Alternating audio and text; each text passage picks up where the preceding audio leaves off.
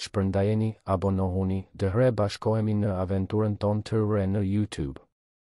Herennius Etruscus Decius, Shpërbërja e shpejtë e një imperatori të Rinisë Romake.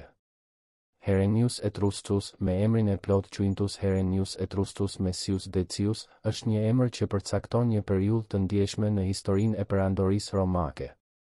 Ai lindi në vitin 227 pas Krishtit dhe vdiq në qershorin e vitit 251, duke pasur një jetë shkurtër por teje të ngjarë.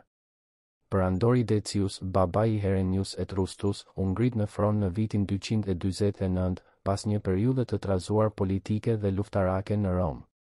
Kur pretendent të tjerë perandoror pretendonin titullin e perandorit, Decius dëshmoi fuqinë dhe autoritetin e tij duke mundur rivalin e tij Filipin Arab në betejë. Në këtë kontekst, Herennius Etruscus u bë shembulli i një trashëgimie të fuqishme dinastike. Herennius Etruscus u ngrit në titullin e kajsar në vitin 250, ndërsa u ngrit më tej në Augustus në maj të vitit 251. Kjo lëvizje tregonte synimin e tij për të ndihmuar babain e tij në udhëheqjen e perandorisë romake.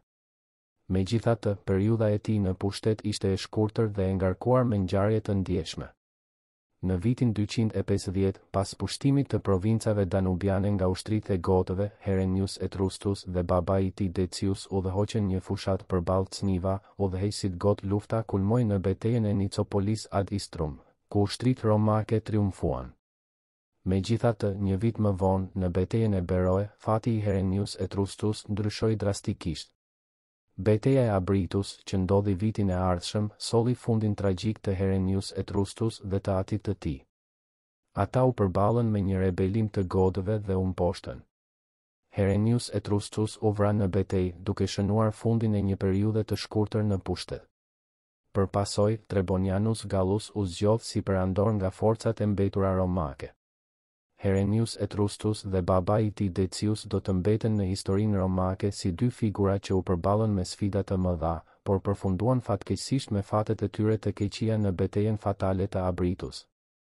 Kjo periudhë e trazuar dhe tronditëse e perandorisë romake na ofron një perspektivë të rëndësishme mbi përpjekjet dhe sfidat që ballafaqoheshin nga perandorët dhe udhëheqësit e rinj, si Herennius Etruscus, në një kohë të vështirë për imperinë e tyre të përjetshme.